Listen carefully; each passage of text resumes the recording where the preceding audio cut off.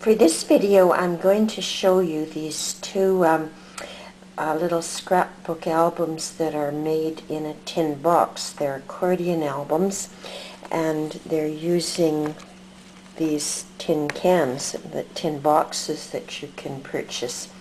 Both of these are decorated with an Asian theme because they're going to be gifts to my Tai Chi instructors.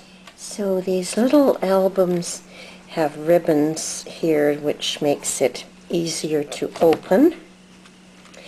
And here on the inside, I've decorated the inside of the tin with some Asian designs. Apparently this means qualified. Now, here's a brad which allows you to open the pages, but as you see, they will open up like so. And on the other side, this doesn't show up that well in the video, I don't suppose. And of course, to close them, they fold up quite nicely. This one I have used ribbon for the spine, and in the other one, which is decorated very much the same, I've used paper rather than ribbon for the spine. So, as you can see, they are identical except for the spine and for the colors. Now I'm going to show you how to assemble the accordion album in case some of you might not know. I realize that many of you already know how to make an accordion album, but there are always newcomers, so for their assistance I'm going to show how you would assemble this.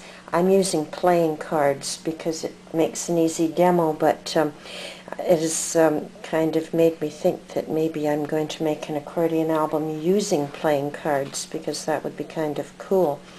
Anyway, the album I used 4 pieces of cardstock laid out like that, and showing for a ribbon.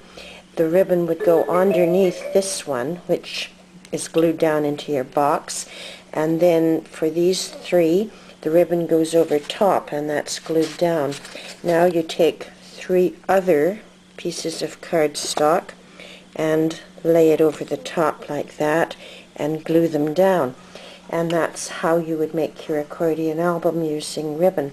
If you're using paper, it would be much the same thing, except you would cut small strips of paper to go in there. So there you have it. Again, here are my tin box scrapbooks. If you've enjoyed this video, please visit my blog at scrappingbydesign.com.